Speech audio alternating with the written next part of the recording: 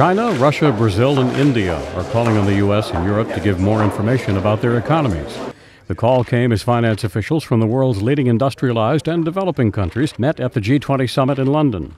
At the heart of the matter, the economic downturn that's affecting nations all around the globe. We need to be concentrating on the three big issues: supporting our economy, back lending going again, and of course ensuring that not just some of the world but all of the world is helped by what we do. However, not everyone is on the same page on how to address the matter. Some want countries to pursue big spending programs and tax cuts. Others want better regulation.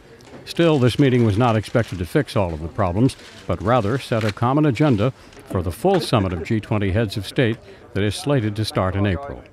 Brian Thomas, The Associated Press.